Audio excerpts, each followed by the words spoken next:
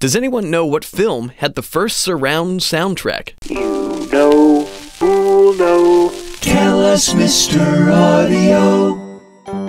The first film with the current Dolby Digital 5.1 surround soundtrack was Batman Returns in 1992.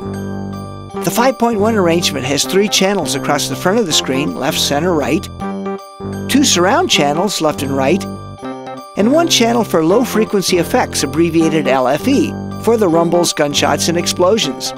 This LFE channel is the 0.1 in the 5.1, since it deals only with audio in the lowest octave, as opposed to all 10 octaves like the other channels. In 1977, the original Dolby Surround, now typically called Dolby Pro-Logic, was introduced with Star Wars Episode IV.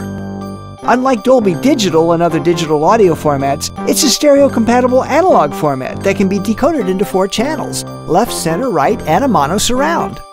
Way back in 1952, 25 years before Star Wars Episode IV, the film Is Cinerama had a 7-channel surround soundtrack.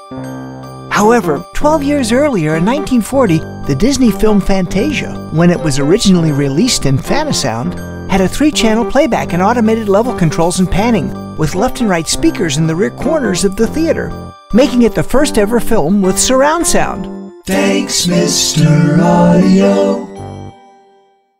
For more interesting facts about sound, visit Mr. Audio at soundimages.com.